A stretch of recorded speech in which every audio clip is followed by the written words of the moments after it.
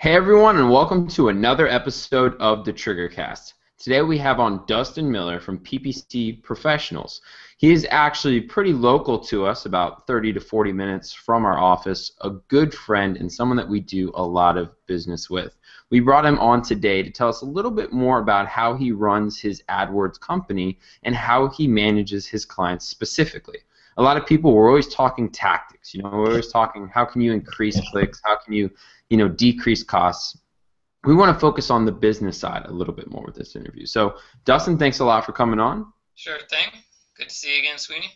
Always a pleasure. So, what we're interested to find out today is a bit more about how you manage your clients and how you manage the business. Many times when you're in kind of a service industry such as PPC, maybe rep marketing, SEO, working with clients can eat up a lot of your time. So where I want to start is kind of take us through the process of onboarding a client. So we're past the sale, right? I mean, the sale's already been made, or maybe if you'd like, you can start kind of with how you do your presentation. But let's say a lead has already come in. Yeah. Where do you go next? So if a leads come in, the biggest thing I could say as far as managing them is the expectations you set when you sold the service or the product to them. One of the big things that I've noticed in talking with people in our industry that are either doing pay-per-click or other types of marketing is that they have problems with their clients because they don't either educate them well or they don't set expectations well, and it basically is setting you up to have a problem later. So I'm sure people watching this video or this hangout have been pitched on buy this software and you'll be able to sell this to clients and make millions of dollars, and that's it's possible, right? But the expectations aren't usually set correctly, which is where people get disappointment. And it's really not any different for our clients, right? So when we get a client and we're thinking about the services to offer him, whether it's PPC or PPC plus local SEO or something else, I mean, we really want to figure out, first of all, what is this person's goal? What is it that they're trying to achieve, all right? One of the big mistakes people make is that they think they know what their clients want, and they don't always know. So our bottom line is usually like they want to make more money. Well, that's true, but does that mean they want to increase volume with their business, or do they want to increase profitability? Those are two very different things that need to be taken, have a different path to get there. Maybe there's some ego involved, like maybe a cosmetic surgeon or somebody who wants to be like the top dog amongst their friends. Like that could be a big deal for them. So the biggest thing we like to do is listen to them, set expectations on what it is they're looking for, and also what we can do for them reasonably, and also over what time period, right? Because the other thing we notice is we have some people that, well, no matter how many times you tell them, they assume that they're going to get results like instantly, right? Like, you're going to turn my AdWords campaign that, we've been losing money for 2 years, and you're going to get in there, and overnight, we're going to, like, make all this money, and we never promise them that, but sometimes that's kind of the idea, or they talked to other companies before us, and that was what they were sold. Yeah, we'll fix this for you, no big deal. And it's not realistic. Like the guy who says he's going to get you to #1 on Google tomorrow, and it's like, it's just not going to happen. Yeah, well, it might, maybe there's some tactics, some long tail keyword he could use, but there's, once again, expectations aren't set. Is he going to get a ton of business from that one Google, first place Google ranking? Probably not, right? So it's all about, in our mind, expectation. It's making sure we're on the same page with the client, right? So that's first and foremost. Then after we have an idea of where they want to go, what they're looking for, internally, we need to figure out what's the strategy. If we haven't already explained to the client at that point on the phone in the initial call, we'll have a follow-up call with strategy, figure out what kind of time frame it's going to take for us to execute, how many hours we're going to spend on it internally so we can get pricing together. For AdWords specifically, since that's what we're talking about, there's usually the question of, do we have to do a build-out for this client's account? Now, obviously, if you have a brand new person to AdWords, they need a build-out. There's nothing there. But when we're looking at a person who's got a AdWords account already that we can look at and do an audit on, there may be a build-out time. So we have to think about the time for that, the time that our team has to complete it, the time that the client needs to get it done. Sometimes we have clients that have certain deadlines, like they have promotions going. It depends on the industry, but we have one right now where they have a promotion, and we'll find out about it the day before, right? So this is a bad example of managing expectations, but some people just don't listen, so you gotta do what you gotta do. But the idea is to internally understand what the plan is going to be, how it's going to be executed over what period of time, and then price it accordingly. We want to make sure that we're not working for $10 an hour doing high-level PPC work. I mean, that's the other side that I think a lot of other agencies either they are okay with it or they don't have qualified people working on accounts. And this is from auditing enough accounts from big agencies out there. I'm not kidding. There's some crazy stuff that you'll see. I'm not going to name names, but if you're only able to charge somebody to where you can pay your employee $10 an hour, you're probably not going to get quality work. And I know, Ben, I've talked to Ben about this in the past as well. It's like, if you want, and if you want good work, you're going to have to pay for it, right? If you want somebody to spend 50 hours a month in your account, then you have to expect that it's going to cost you more than if you want them to work on it, a smaller amount of time. So this is where we need to come to the client and give them the recipe we think we need to make it happen. And that's where we start usually. Makes sense. I know a big thing that happens in SEO is, they talk about small budget, small results. A lot of times people are expecting the world and back for, say a $500 budget monthly for SEO or something to that effect. And it's part of that's being realistic and saying, hey, if you're only going to spend this much, we're not really going to be able to do much. And people want the world, and they want it at, zero cost. Yeah, well, the problem is that it's been commoditized. I think if that's really a word or not. People think it's a commodity, and we get that all the time.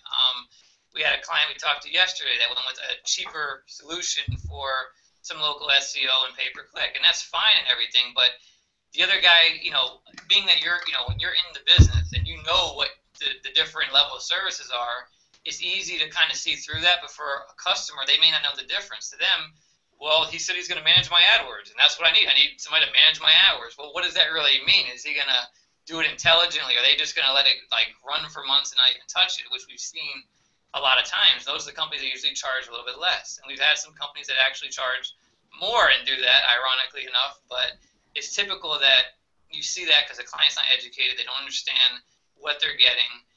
So one of the tips to other agencies is make sure you set yourself apart by not being one of those companies and by explaining what you do differently. And how do you guys, what's your pitch when it comes to that? If I were to come to you and I say, Dustin, I got this guy that can manage my AdWords account for $500 a month. Why do I need to pay you this ridiculous a build-out fee? Why would I even pay this? What's your kind of differentiator to say? Yeah, I mean, to answer that question, and I didn't mean to cut you off. To answer the question, it's usually the audit, the AdWords audit. So, assuming we're not talking about somebody who's never done AdWords, doesn't have an account, that's kind of a different pitch, so to speak. But for people who have an account, usually we're going to hop in their account and almost always find big problems, right? So we've gotten situations where we were competing for business with some pretty decent-sized clients, and they had us look at their account. They had maybe 2 or 3 other pretty large agencies look at their account. We all did an audit because we're more or less competing for the business.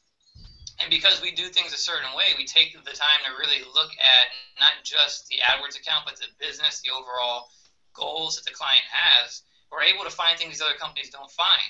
And usually what it comes down to when we're not competing, if it's just like kind of a one-off deal where somebody wants to switch from one of these larger companies or agencies that charge them less, it really comes down to, let's see what they've done for you for this money. We do an audit. We find typically problems everywhere. It may not be significant, but there's usually the same story. If they're wasting money on clicks they shouldn't be. The account's not getting the attention it should. There's usually a bunch of missed opportunities, especially once we drill down and talk to the client.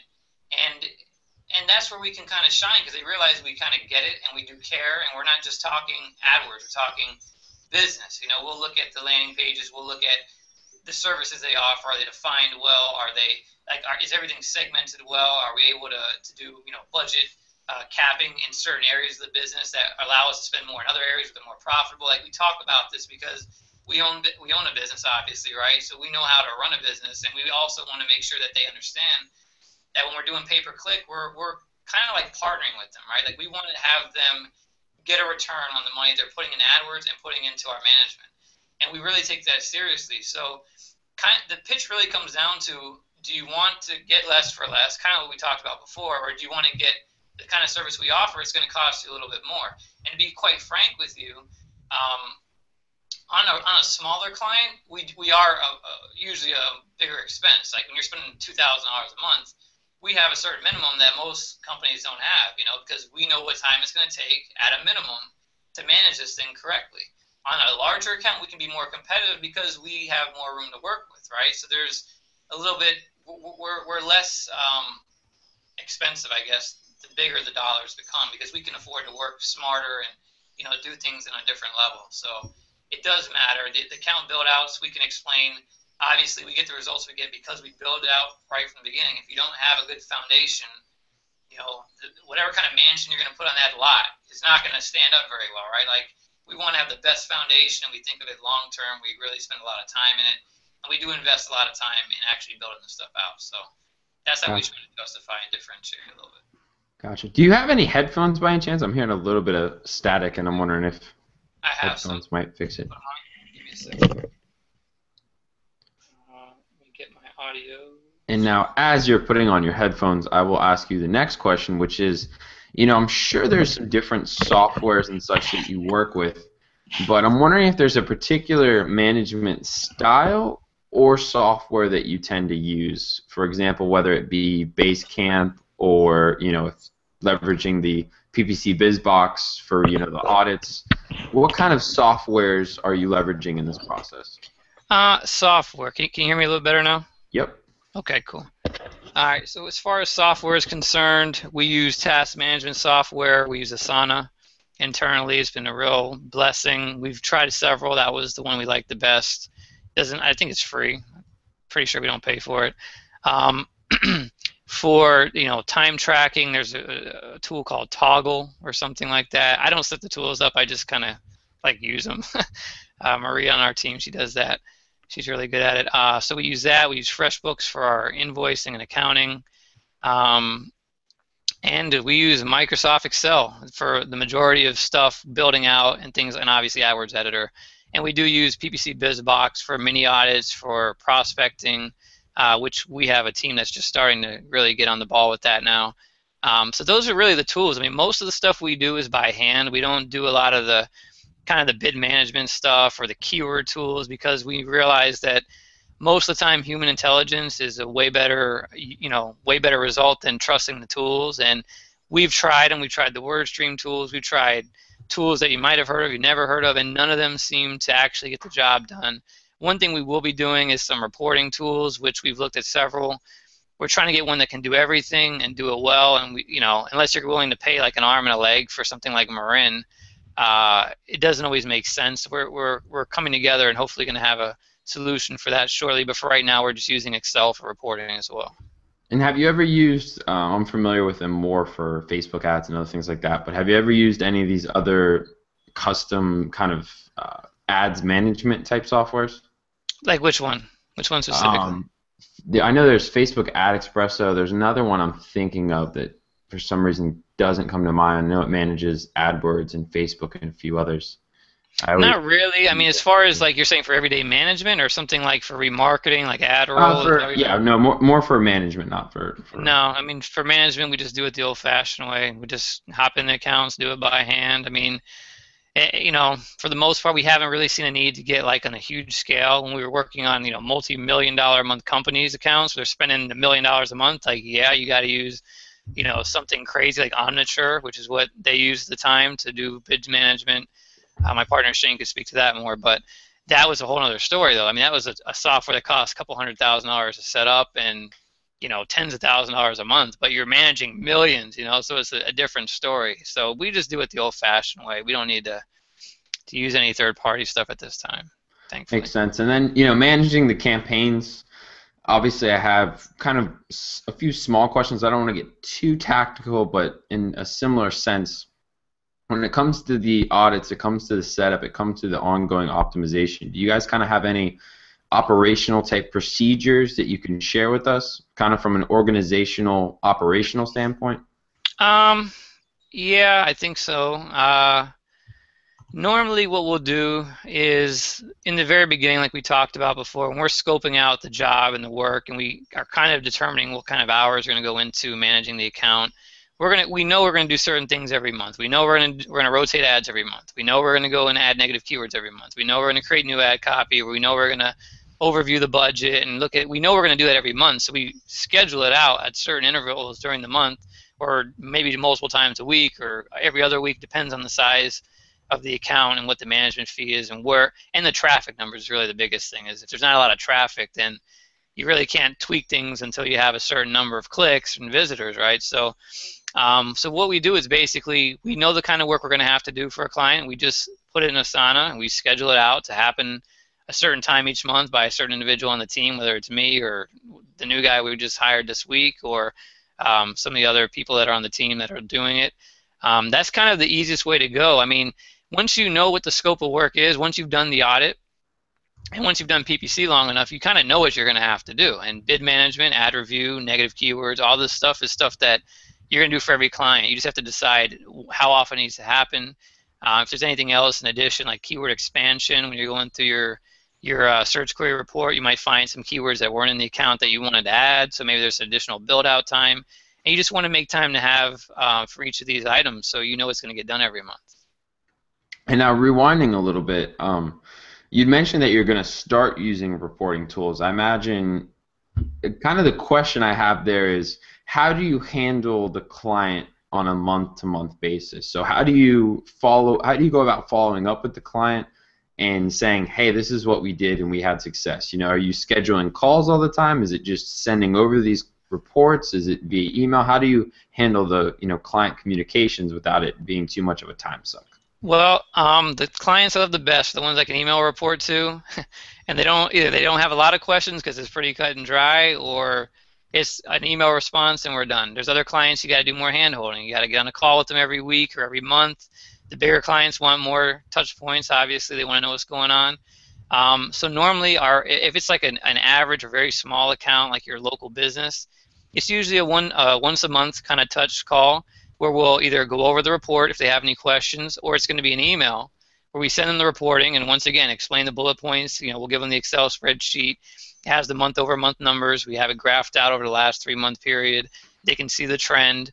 It'll include phone calls if we're doing phone tracking, things like that, outside of AdWords. And basically, I cover kind of the bullet points for the period. Let them know if they have any questions, they can reach out to me. And some want to talk, some really that's good enough for them. Other clients, they want to get knee-deep into it. They want to know what's going on with their CPA, and they're sending us reporting. Like we have e-commerce clients that have a back-end tracking system that we can't really tie back into AdWords, so they send us reporting on a monthly basis, and when we look at their reporting, look at the account, and kind of have a phone call scheduled based on what we're seeing there for the next plan of action. So it's a little bit different. There's really no easy way, but what I would say is, as far as saving time, we try not to talk to people about their account if we don't, like I said before, we don't have enough, traffic or data to go over. Like we have some clients that they want to spend $2,000 a month. They're getting maybe, not even 1,000 visitors a month, but they want to talk every week. It's like there's really not been enough happening in your account to justify talking about it, right? Like we want to use statistical numbers. We want to have an idea of where the click-through rate is on a statistical basis, not on the last 10 clicks. Like that doesn't tell us anything, right? So some people can over-report, and sometimes the clients lead you into that, like they expect it. And we had this issue just yesterday, matter of fact, that we had to counteract, where people want, a weekly or bi-weekly call on an account that's spending $4,000 a month, and their average cost per click is $10. So they're getting, 400 visitors a month. Like there's just not enough to talk about every 2 weeks or every week there, So it's kind of you having to set the expectations with them as well, with how often you're going to report, what you're going to report on, and what the point of the call is. One of the other things that's a time suck is hopping on a call for the sake of being on a call and not having an agenda. Like if you're not on there saying, okay, here's what we're going to cover, usually it's nice to do that ahead of time, let them know what you want to talk about. You're going to spend a lot of time with people who either like to talk or ask a million questions, and you have to really kind of be aware of that. And you don't want to be rude and tell them you don't want to answer the questions, but you want to set the stage of here's why we're having this call, and just have a process in place that makes sense and try to stick to it. And that makes a lot of sense. Have you ever considered or tried any sort of pricing based on communication. So, for example, and I could see where this is the kind of thing that could be difficult with clients, but if you gave some sort of, you know, $50 a month discount if they chose email reporting only compared to phone calls We or something haven't to that nature. we haven't really because you know, we just basically tell them what we're gonna do. I mean, for the most part, right? Like we're not trying to be rough or cool or nothing, but we just really know what to do. And the thing is, if we know we need to hop on a call with these people because it's the best thing to do for the account, we're going to do it. Like, do we like to do it? Of course. Like, who wants to hop on a phone call they don't have to hop on, honestly, right? But Yeah. we're going to do it because we know it's the best thing for the client. So we do kind of do the opposite of what you said, where we basically let them know, like, this is how much the account is, this is what the management fee is, and this is the limitation on how many times a month we can talk. We don't necessarily say it's by phone or by email because to us it's not going to be much different. And some people don't communicate well by email, so you end up not getting what you need as the agency. So it almost shoots you in the foot a little bit. So we haven't tried it that way. We just try to set expectations and make sure we limit kind of the amount of time. And we don't really go out and say you're only going to get an hour of phone calls each month. But if they start calling us every day, every week, we'll be like, listen, you know, we have a monthly call. This is what we do in this time. Feel free to reach out to us, but we're not going to be able to spend an hour on the phone with you and work on your account. Like, it's going to have to come from somewhere, right? So we want to make sure we have the time to work on your account and not just be on the phone, and we want to take action with that. So that's how we try to handle it. Certainly. So now on a managing the business aspect, how do you handle hiring, outsourcing, or VAs? You know, how do you, because I know in a service business, one of the big problems is scaling your team in relationship to the growth of the business and the growth of the contracts that are coming in and making sure that that's kind of in line. So how do Yeah. you approach that? Do you outsource? Do you leverage VAs? Do you leverage remote workers? Is it all in-house? It's all in-house. We do have people who will do web design that are not in-house, so but we're really upfront. We actually have tried to stay away from web design for a really long time. We have a web design project we just took on last week Hmm. with a new client who's also doing PPC, who's also going to be doing SEO, who's also doing email. So, and it was a referral, so we decided to do that. And at some point, we may do a little bit more on the web design tip, but for now, that would be like the only thing that we're outsourcing at all. Maybe some other stuff like building citations, things like that. Then, you know, we have a girl in the office who is doing some of the local stuff, but that would be another opportunity where we would maybe use a service or something like that. But for the management side of PPC, it's all in-house. Like I'd mentioned to you before we hopped on the Hangout, we have a guy that started this week that I've been training myself. So it's been, you know, a little bit challenging juggling the fulfillment and the training and, you know, kind of keeping things going. So I can't tell you I have the perfect answer on how to make everything run like a well-oiled machine, but we know that the quality of work we need is going to come by somebody we can physically watch do the work and make sure they're doing it right. And we've not tried outsourcing PPC to other companies, but we have a lot of incoming requests for white label work. So we have agencies coming to us, and we're doing some white label work for them. And I've talked to the people that they've talked to before they've called us. I'm not going to mention any names, and the level of work that these people do is just terrible. So it's like we don't really have an option to go anywhere outsourcing Hmm. unless like the person works with us, does it our way, and it, you know, they're not going to learn that remotely. They're going to have to be there, and just it's going to take months. It's going to take, you know, probably years. Like our team that we've been together for over 2 years, almost 3 years now.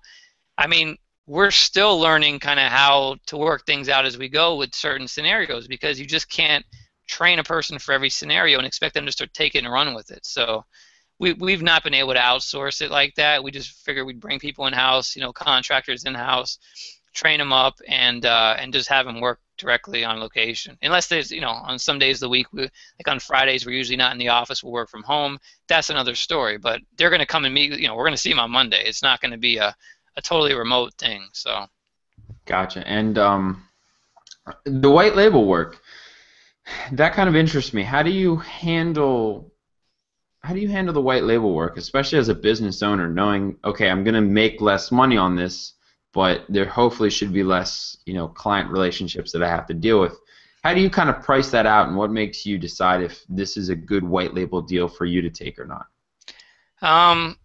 Well, the less money thing is also exactly what you said. There's less client relationships. So if we're white labeling with a company, we're able to give them a bit of a discount because it's up to them to deal with the client. It's up to them to not necessarily provide a reporting. Like we'll give them an AdWords report like you would want to have as a client or as an agency for your client. But it's up to you. If you want to pretty it up, you pretty it up. Like there's less kind of back and forth and hand holding on our end with the end client. It doesn't mean that we have less with the agency a lot of times, to be honest with you, but it does equal less with that client. So we feel like if we're able to save money on our end, then we'll pass that savings along to the agency. They'll get good quality work. We'll make money and have a little bit more diversity and volume, right? So it kind of works well. Typically, we are a little bit under where we'd like to be for, what we would charge a regular client. Not by much. I mean, we're usually somewhat the same because we were able to, like I said, take off some of the hours we spend on the reporting and the meetings and things. Um, so it works out kind of well in that respect. How do we know we want to take them on? We usually don't want to take on a white label unless they have multiple clients they can give us. In some cases, it's somebody just starting up, and we'll give them a shot, but if they want us to use their email account and their CRM and all this stuff, and they're bringing like one deal to the table for $500 a month, like that's just not going to work. Because by the time we set it up and add a new email account and a new process in place, and they're in our, our work queue, like we're spending time and money just getting the setup happening, right? So, we don't do it for a lot of agencies, and we don't do it for a lot of people. We want to be very careful with how we do it and how many people we do it for, and that's kind of how we decide. It's got to be kind of worth it. You got to really have a good way to go. And I've talked to a lot of people recently about it who are, giving our information or whatever for white labeling. And I'd be happy to work with most of them. It's going to be one of those relationships that I tell them straight up, we'll have to figure out how to work together. I try to make sure they understand what we're going to provide and make sure that's what they're expecting, right? I don't want to have an issue where, well, hey, I thought you were gonna, talk to my client every month and take their phone calls and their email. And it's like, wait a minute, that's a referral agreement there. That's not white label anymore. Now it's like, where are you in this picture, right? So we don't want to do a referral agreement that's masked as a white label where we do all the work for a big chunk less of money, right? That's not what we want to do, and we let people know that. And we also let people know with the white label, we'll offer them an account review, right? So this is probably a big thing that a lot of white labels don't do is we want to actually take a look and do like an audit for the account before we decide to take it on, because we want to make sure that when we price it for this agency, we price it with, they'll know the strategy we have, we'll both know what the cost is going to be, they'll have something to go back to the client with, the audit or the strategy that they can help sell the deal, right? So it takes more time out of our schedule to do it, but I feel like it helps them sell with confidence. And there's not going to be an issue like we had the other day with a guy he wants to white label with us, but he's basically coming to us saying, hey, I sold this client for, let's just say, half the service fee we would normally charge to manage it with no build-out fee. I need it done by Monday. This is Thursday afternoon.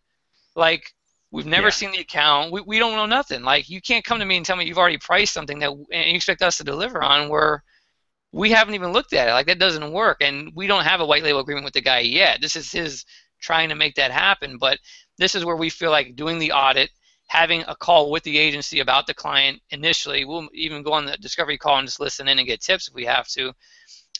That gives everybody, right, the client, the agency, us, transparency. We have a unified goal and a strategy and pricing, right? It makes so much more sense. So that's kind of a long-winded answer, like everything here, but that's what's been working for us, and that's where we find it makes sense, and we can do it in a way that does make sense for everybody.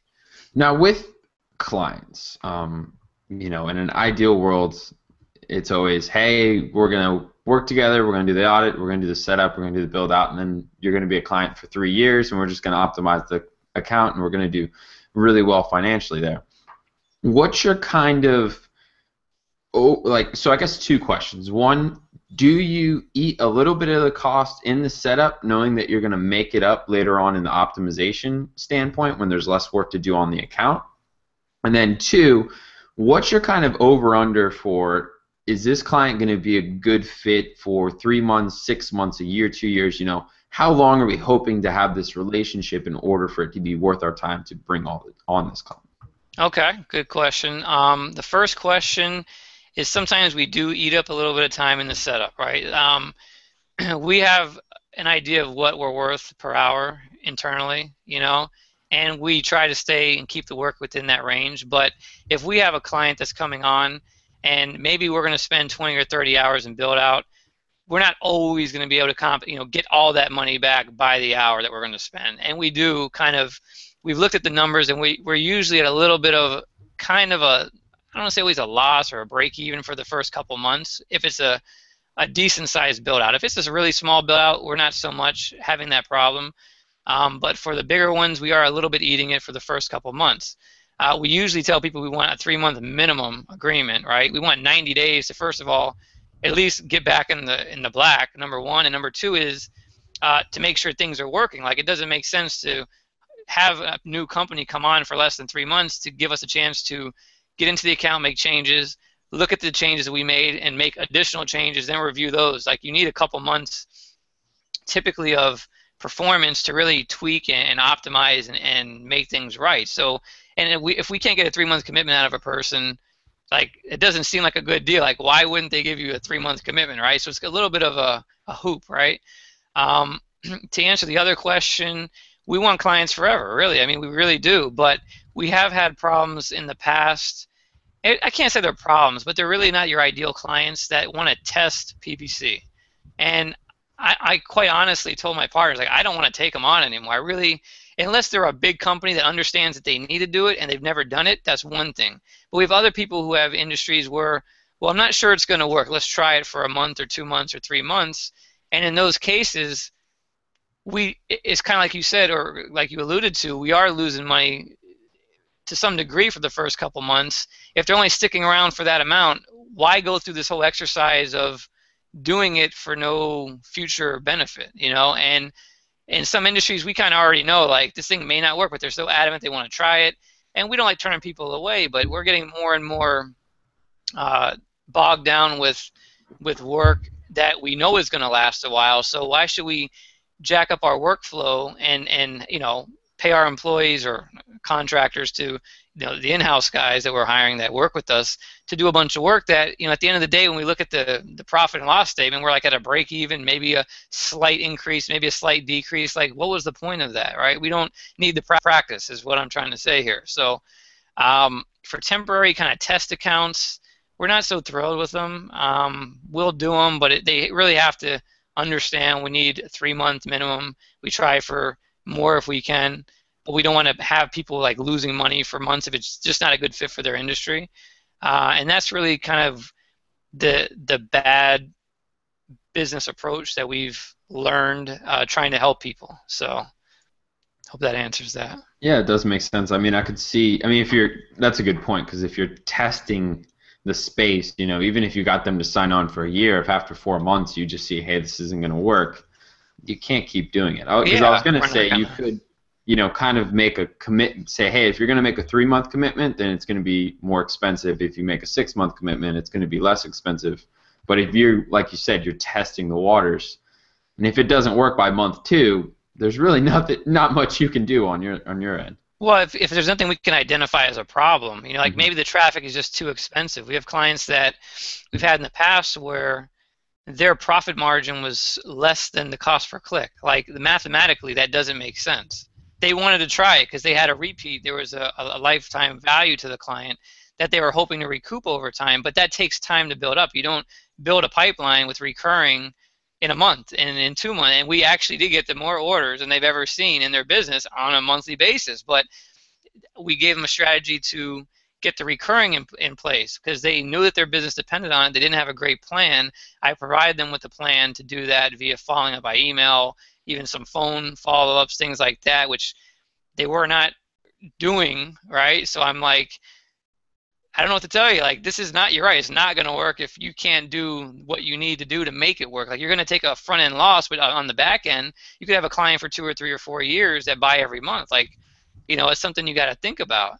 But yeah, it's challenging. And for the guys who do want to test, we do front load the setup a little bit more than we would on a client who wants to stick around for a while, because we're trying to hedge. Like, if we're going to do this, we're going to try to make it at least so we're making a little bit of money, right? We're not going to do it for a straight up loss or break even if we can already see that that's going to be the path. And we didn't do it all the time, but for the last year or so, that's kind of how we've been doing. If they want to test it, hey, you're going to pay a higher fee because you're not willing to commit, right? So we won't have, and we explain it to them, we don't have the longevity of the relationship to justify a lower cost. That makes sense. That brings me to a very good point, and I know this is something that everyone in your industry is going to struggle with a little bit, and that is the big divide between traffic and conversion. Kind of funny because that sounds like the event coming up, but yeah, really, really, if you're the one driving the traffic, but you're not the one converting the traffic, there's always a little bit of a blame game because you might be doing your job and getting really cheap clicks, customers' leads. But if their funnel doesn't convert, there's quite frankly nothing you can do. So how does that factor into your approach? I mean, is that why you typically work with companies that are already established, have already run some traffic, and at least have an idea of their numbers, and you go, yes, we can probably make this work? Or how do you kind of vet their funnel, basically? Well, you actually hit the nail on the head. We prefer to work with people who have a proven funnel, if possible. We don't always have that opportunity. So we look at the sales funnels. Quite honestly, what we do, like we had a law firm that I'm not going to mention, but let's just say they were a law firm that's spending hundreds of thousands of dollars a year on pay-per-click, and they said that they weren't getting any results, any calls or anything at all for 6 months. And I said, I looked at my partners who were on the sales call. I'm like, it's a conversion problem. There's something wrong with the funnel. I didn't need to see AdWords. Don't tell me AdWords is that broken that when we saw the account, you had some bad traffic, but you had some decent traffic. You're going to get something out of that, right? So we go through the funnel. We did an online form submission. We picked up the phone. We called the number on the website.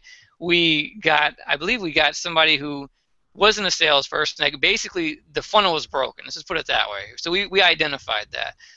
We do that when we're looking at doing a pitch or when we're looking at the strategy or the workflow. Like we identify these things in our process as much as reasonably possible at the time before we become their agency to get an idea. And to be really honest with you, we look at the on-page stuff. Does it look like it's going to convert well? Do we have Google Analytics stats? We can look at bounce rate, time on site, time on page.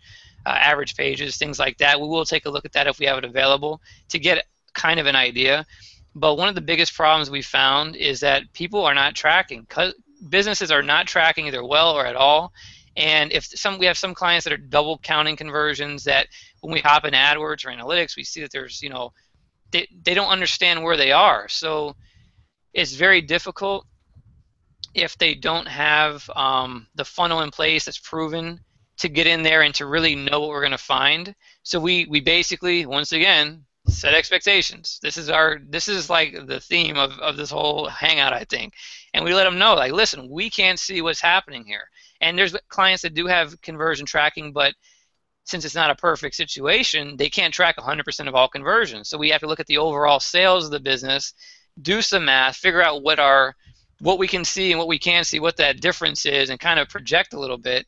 But in most cases, what we're having to do is set up the tracking, give them recommendations on what to track, how to track it, whether it's phone tracking with ACT or with Google AdWords. Now that they have phone tracking as well, whether it's tracking conversions, leads. If we can track back to sales, we're doing for a customer right now, a pretty large brand. They're working with like a Salesforce plugin where we're trying to tie in the AdWords leads back to sales through Salesforce or some integration there we're doing. So it's very difficult to do when you don't have a funnel that works. So part of our job is identifying that because we realize that they don't know how good we're going to do unless we can measure it. We don't know how good we're going to do unless we can measure it. And I think Ben taught this in the course. The number one thing is you got to be able to measure it. And if you cannot quantify things, it's very difficult to prove your worth or prove that you're not doing things right. And if you haven't gone through the conversion funnel yourself as the person bringing the traffic, then that's kind of a mistake because the traffic's one part of it, right? But we're using keywords, we're using ads, but that leads you somewhere. It leads you to a landing page, sure, but it also leads you to a process that has to result in money for somebody. So it's pretty good to follow the whole path, really look at it, see where the bottleneck is, where are we having drop-offs. Like, I feel like that's part of the job that we do as an agency. It's not really PPC work, but it's something that we do over and above that we bring to the table. And these are also things we mentioned in the audit. You know, we want to make sure people understand we're looking at this as well. It's not just your click-through rate is low. Okay, well, great. But what if your click-through rate is low, but it converts like crazy on the back end, right? So who cares if you're profitable? That's what matters. So we look at the whole picture in that respect. Very, very good answer. So now I have a couple questions. We're going to shift gears, bouncing around your site. I see you guys got a few different things going on. So I wanted to ask you about some of the tactics on your site. If you've, maybe if you just started them, hey, you don't know, you don't have results yet, but I'm wondering how well they're working for you, and kind of what you would recommend, what you wouldn't recommend. So sure. I see a free PPC audit on the homepage. Is that, how does that work? Is that standard for anyone coming in, and have you found that to work very well for you? For right now, it's still free and still standard, and it's worked very well. We get audit requests weekly, multiple usually. And that's due to some of the other marketing things that we do, which is not necessarily tied to just having it on the page. Like, people don't just find it because it's free, right? So it has worked really well, and it has opened a lot of good doors. And it's something that, most companies will offer a free audit, so it's not like we're so different in that respect. Some companies charge for it, which we're probably going to be doing very soon, to test and see how it differentiates the kind of quality of clients. And we do get a bunch of tire kickers and time wasters, just to be very transparent. But we do get some really good business out of it and good leads, so it's been a great thing to do, and it's been very helpful for us. Do you qualify before you give away a free audit, or no? Well, we ask for information, so you fill out the form, and you get a secondary form which asks for a little more information. We'll use Ben's mini audit, or the PPC BizBox mini audit, to get a feel for what the client's got going on before we even schedule a call or anything, because we want to get an idea of who we're talking to, if they're spending money, just a couple, whatever information we can find out about them. And then we just make our decision from there. We'll reach out to them, and we'll give anybody a phone call for the most part, because sometimes there's people who are big players that you just don't realize they're that big until you get them on the phone, So we're not going to not answer a call unless it's some kind of spammy thing or some kind of industry that we're not, not a good industry or something. We'll probably respond and say we can't do it or something, but we're not going to do an audit. We actually, for the first time ever, and my partner Maria, she sends me an audit request to do, and that was supposed to be done yesterday, and it's in Dutch. Like, I don't read Dutch. Like, this is one of those examples. I just laughed at her. I'm like, and she was joking around, like, giving me the audit to complete, and I'm like, there's like almost no English in this entire account. I go to the website, it's in Dutch. Like, what can I do? I'm like, you got to tell this guy we can't do this audit. I'm like, he's like begging, can you please take a look at it? Can you please? I'm like, yeah, I'm looking at it. I could see you got, some issues here going on, but I don't know what they are because I can't interpret the data. It was very interesting. So in those cases, we're not going to do an audit, but for the most part, we'll give everybody the shot and at least take a look at the account if we can. So that being said, I noticed that you guys have a pop-up with a lady that says, is Maria. That is my partner Maria, just so you know. Yeah, I was going to joke too and say, is that a fake pretty lady? Is she a real person? Is that a stock photo? Yeah, I'll let her know you said that. And has that been useful in your business? I've heard good things about those kind of live chat type windows. How do you guys use that? I mean, we haven't had as many people on the live chat, to be quite honest with you. We've had a few leads come from it, but nothing significant. But it does help us to see what people are doing on the site, which is helpful, right? We want to see where are people going, what are they doing when they land, is there some place that they're scrolling or clicking that's not working, or they're not seeing what they want. So the main reason we did it really was for the intelligence for what people do on the website. It's not so much so we can just chat with them. That's a benefit that we've been able to get from it here and there, but that wasn't the main reason we implemented it, because we realized that we have some SEO work that we've done to the site. We rank really well locally, especially.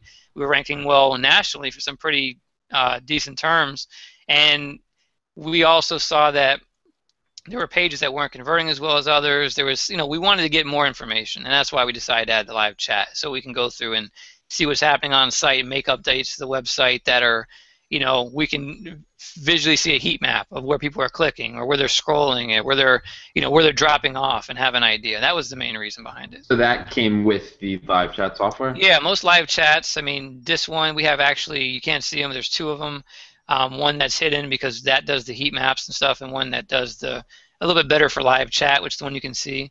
But most of the softwares will do it. They're not that expensive. I think you can get a basic package from, I think I use Lucky Orange on a few sites. It's not, I don't think we use that on this site, for like $10 a month, and it's pretty good. It gives you everything you need up to a certain amount of visitors, which, you know, we're not hitting hundreds of thousands of visitors a month, so we're good to go.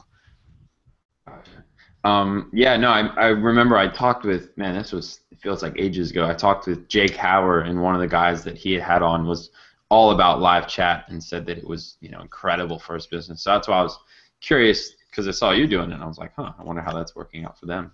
Yeah, it does actually help in some ways. It's just we haven't seen the big volume of sales come like, I want to buy your service right now. Like it's usually not like that. So. And the opt-in monster pop-up, collecting leads, how is that working out for you? I know pop-ups tend to work pretty well, but I'm curious in your business how well it's working. It's working. It's about the same. I mean, nothing monumental. We are getting subscribers to our newsletter, and we send out our podcast every week and things like that. So it's been helpful in that respect to help build an audience. I can't say that I can honestly tell you whether or not we're converting an email sign up into an actual customer, because the process for that is kind of long and it's hard to kind of document. So I'm sure we've gotten some business out of it. I can't guarantee it's been significant, but to have it on there, we are collecting leads and we are getting them onto our, you know, autoresponder and our broadcast emails, things like that. And what's your kind of goal there? Because obviously when you're collecting these kind of email leads, some of these people might be looking to do PPC services for themselves. Mm-hmm. So is it kind of trying to inform, educate, and then hopefully ascend them into a customer? Yeah, absolutely. We do a weekly podcast as well, the PPC Playbook. It's on Webmaster Radio, and that's geared towards people who either are agencies or are just business owners that want to do it themselves. So we want to educate people so that they can see either how to do it themselves and do a good job, and then we get to help somebody out at the end of the day. Or maybe they see what's really involved to do it right and they don't want to do it, but they know the guys who told them how to do it right and they want to call us. And we've gotten, you know, people responding. We've gotten thousands of downloads on a weekly basis for our podcast, which is pretty cool. More than I expected coming out of the gate, to be honest. And it's been really helpful that way. So we help educate and position ourselves as authorities and also get some business out of it. Certainly. Have you ever tried kind of selling any sort of training packages or, you know, educational materials? We thought about it. Actually, it was my idea. Talked to my partner about. I've even mapped it out, to be quite honest with you, but it's just not something we've had the mind share to do at this point. It's something that I definitely would like to do, at least on a kind of a, you know, if you don't want to hire an agency, do it yourself type of thing. We do offer consulting, like by the hour, so that's kind of fulfilling a similar role for a customer who doesn't necessarily want the management, or they just want the help getting set up, or they just want kind of like a one-off thing. But it's a little bit difficult because things don't always work the same in every industry, so we want to make sure we give good information that's going to help everybody that purchases a product. So it's kind of a long process. I mean, you see how long it takes me to answer a question here. Like, can you imagine, like, our training? It would be really long. So certainly. I mean, I've gone through some of Ben's AdWords stuff, and it's lengthy. Yeah, it can be very technical too, and you don't know where the person's picking up. So, like, how soon do you start? Like, here's where you go to AdWords and you set up an account. Like, you got to, you know, figure that. Is there beginners? Is there advanced? How advanced do you go? You know, so. Well, that might have you. I mean, have you ever reached out to the list and, you know, at least offered, hey, you know, by the way, we do consulting. You know, we have some free time. You know, if someone wants to come through, or having a challenge in your business, because it doesn't just have to be on the AdWords side. You know, it could be on the managing AdWords as a business side. And no, actually, that's a great idea. We haven't actually done one-off kind of calls to action in that kind of a personal way. That's a great idea, actually, Sweeney. That's something I'll talk to the team about. No, because I mean that's one of those things too where you can gauge interest, and you might get a couple. You never know what kind of emails you're going to get back, and they might say, "Hey, yeah, I'd love to do this," or you might get enough interest that you have a little mini event or a mini workshop. Yeah, you know, that's one of those ways you can leverage your time in a different way and hopefully pre-sell. And then also, you know, to that same list, offering the white labeling services, saying, hey, by the way, you know, we can do this for you. I'm sure you probably mentioned it in the podcast, but having it more of a call to action, direct response type email, you can usually, you can at least gauge interest and get a feel. Yeah, no, that's not something we have done on that kind of a service based thing. We've done it more for the educational materials, also for the free audit, like something like that, but we haven't actually reached out specifically about the service, which might be a good idea, actually. Good Because thought. it always amazes you, but if you don't ask, people don't always tell you, and that's one of those cases where you might ask and you might get 4 people that hit you back, and oh, I didn't even know I could white label it. People are so afraid in this day and age. For whatever reason, many people are afraid to even ask. Yeah, So if you're you absolutely. kind of can I preach the same way you're preaching.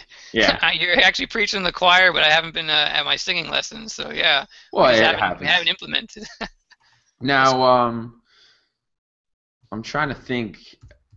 So looking through my notes, I mean, I basically covered most of the tactics on the site. Is there any other things? You mentioned the SEO, you mentioned the reviews, which maybe I think we should dive into a bit more because I think that was pretty important. Hmm. Converting the click, I love that phrase. Is there any other tactics outside of the opt-in monster pop-up news, other things that we haven't mentioned that you guys have done for your site that have worked very well for you? Well, we have the AdWords 101, which is basically an AdWords 101 guide, almost like what you'd provide a beginner, which is took us a ton of time to do. There's still some updating. There's still some going deeper we want to do. We actually had a meeting about it yesterday to make sure that people can understand it. If they have questions, we want to elaborate on key issues. And that was something that we use in our SEO efforts to have links. We want to have good incoming links coming in, and what better way to have a good resource that people want to link to, right? So it wasn't, you can call it link bait if you want to, but it's just offering something that people did actually want to link to. So it's actually been pretty helpful in that respect. We have, like I said, the podcast is obviously another thing that we use as well to try to get people to reach out and to speak with us about it. Having good reviews, on our Google Plus page. We've only pretty much focused on Google Plus. We've only got, we've gotten our 5 stars, things like that, which has been helpful. Getting real clients to actually leave real reviews, is very important because people look at that and they say, they see you have a podcast, they see you have good reviews, they, you do a search for, PPC agency in our area, you see us everywhere, like it starts to build on the authority, and that's really been, like you said, converting the click. We've had people that have said, I've seen you guys everywhere, doing LinkedIn ads, we're doing Facebook ads for some PPC audits, which quite frankly I wasn't really thrilled with the results of them. Excuse me while I adjust my headset here. Oh, no worries. But that may have just been who knows what, right? I mean, it's just, to me, people don't really read the ads in Facebook. They just like to click a lot of times, so it didn't always transfer to revenue. But those have been ways. Just trying to be everywhere and trying to have good educational content, as well as not trying to oversell people and really trying to help them. Like, we really do want to help businesses. Has been a way that we can kind of build the trust and convert the click, like you said, is turn them into somebody who not just went to the site, but went to the site and also is going to see our remarketing ad, and is also going to see, hopefully see us somewhere else when they find a question. We're in the Google AdWords forum, not as much as we should. And that's kind of just because, we've been getting really busy, which is great. But some of those things tend to fall off a little bit. So that would be another way we've gotten business out of that before. It's just, trying to be a little bit everywhere and being a good resource. And for the reviews, I'm curious, have you ever brought on a client, let's say, for example, that maybe they had pretty sucky reviews, and you explicitly said to them, hey, we're going to do this, I think we can do well, but you also need to get your reviews up. Have you ever had any of those cases where you've told the client, we need to get these reviews up, and kind of maybe not had it be a focus of yours, but pushed it back onto the client? Because I know it's been very successful for you, so I'm curious. Yeah, absolutely. We tell them all the time, like, if we can get them on the ball, reputation, offering that service, which I've done in my other local marketing business prior to what we're doing PPC Professionals, and I've used it in my own business that I've owned, other businesses for years. I tell people about it all the time. We haven't been focusing on it as a service as of this year. That was one of the other services we're going to be offering for clients, rather than just telling them. We try to really become the PPC agency of choice and focus there, because that's really, I guess, our strongest suit. But we've worked on big SEO deals. We've worked on reputation. We've worked on email. We've worked on page. Like, we have all the skills, and part of our plan this year is rebranding to not just be PPC Professionals, but also incorporate where we're not pigeonholing ourselves into one service. So we will use the reviews as far as fulfilling it. But as far as using it, yeah, if we can get people on seller ratings for their AdWords, where they have the stars, the 5 or 4.8 stars or whatever for their product, we recommend it. If it's service-based and we know they either have no reviews or bad reviews, we recommend it. We tell them what to do. How many of them actually do it? If they're not paying you for it, it's amazing how the interest goes down, right? Like they don't feel like it's as important, but we do at least try to get them to have like their Better Business Bureau logo on the site if it's a service-based business or something that people might not be trusting about, like a financial type of client or something like that. We try to get the authority kind of trust factors on page if we can. And then, of course, if they have testimonials, then yeah, we want to use those on site as well as in other places like Google if it makes sense. All right, so now right before we close out, I don't want to go deep into this because it's something that we cover a lot, but when it comes to you guys getting new clients for your business, is it typically client referrals? Is it cold calling? What kind of tends to be your best, or is it all just kind of coming in? What tends to be best for you guys? Referrals is one of the best places. It's also like I said, the radio show and that type of thing. Local SEO has been huge. Getting ranked for our terms. We got a lot of people who find us because they want a local company, just like they do. A lot of people are ranking for their their city SEO keywords. Well, we're doing that for PPC. Like we want to be found, and we want to be the city or the city's choice for PPC, let's say. So that's been really big. And no cold calling. We do have a sales team that we started working with last month. That's been filling up our calendar with all kinds of discovery calls. So that's been going really well. And obviously using the PPC prospector, letting them use it as far as identifying customers that are already running AdWords, so they're not wasting a lot of time.